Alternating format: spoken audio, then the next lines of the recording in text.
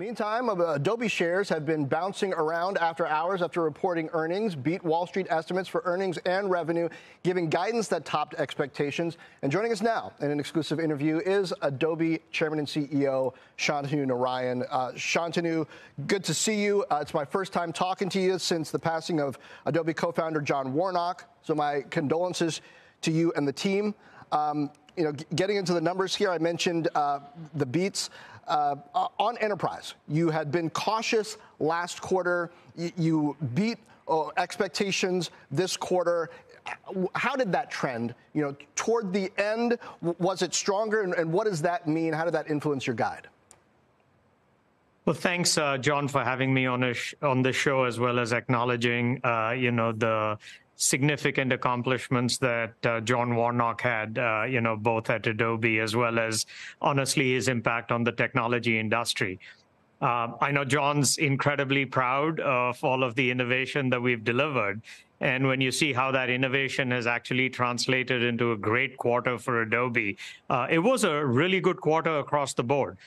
Digital media, digital experience, and as it relates to what you're referring to, namely the enterprise, we had a strong enterprise quarter as well, because digital continues to be one of the key areas where IT investment continues, especially in customer experience management. Looking ahead, you guys also have a really good pulse on SMB, particularly in the e-commerce segment. You put out the numbers in Q4 about how e-commerce is trending year over year. How does that look right now relative to your typical year? Are retailers seeming relatively confident? Are they cautious? How is that affecting the way you're looking at that segment?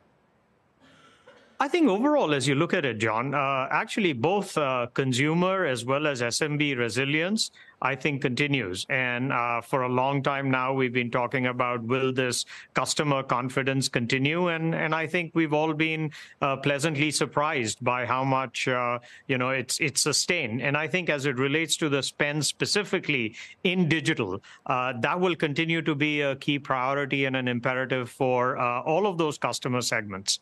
Now, yesterday, you had an AI announcement on Firefly coming out of beta, and this is generative AI for images across Photoshop, Illustrator, some other programs. Up to this point, you've said that investors shouldn't expect this to have a material impact even in the current quarter in Q4.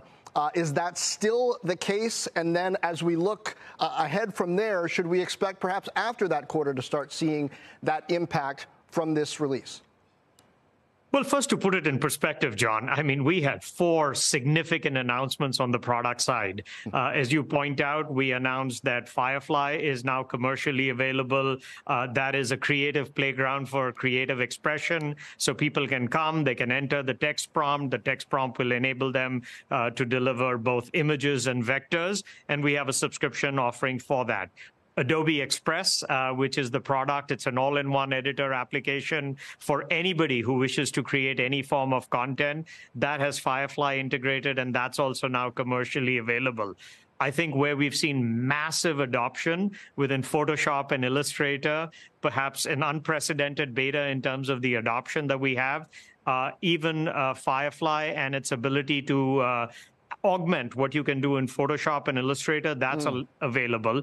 And last but certainly not least, what we've done with the Adobe Gen Studio, which is this vexing problem that every business has in terms of how they can significantly enhance creativity, as well as make all of their content production more automated. So I think it was a massive announcement in terms of our product roadmap.